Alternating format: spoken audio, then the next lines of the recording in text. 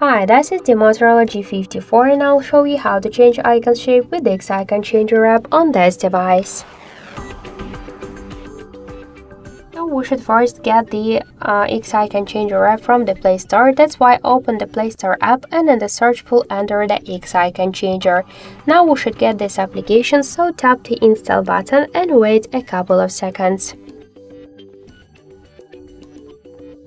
After that, just tap the open button to open the app, and here now we'll see all of the available applications on our device, which icons we could change. So let's select one from the applications. I'll use the phone one. We could rename it. Here we got change icon tab with different folders with the icons. We could also use photo from the device gallery or to take a picture from camera app.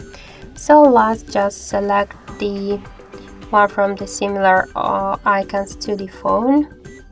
So in my case here, okay, that's one. Tap to OK on the right upper corner and wait a couple of seconds. Now we should just keep the videos, the ads, so tap to X icon once again, and now we could add our shortcut to the home screen. So now we could change next icon by the same way or to go to the desktop directly. So that's it. Thank you for watching, and if you like this video, leave thumbs up and subscribe.